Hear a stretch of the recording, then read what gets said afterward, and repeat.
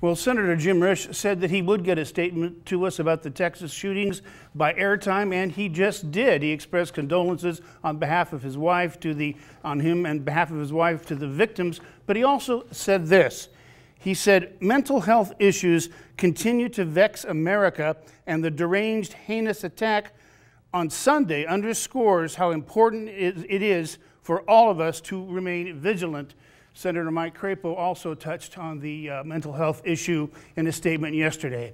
Live in the studio, Scott Logan, KBOI 2 News. Encouraging new numbers about America.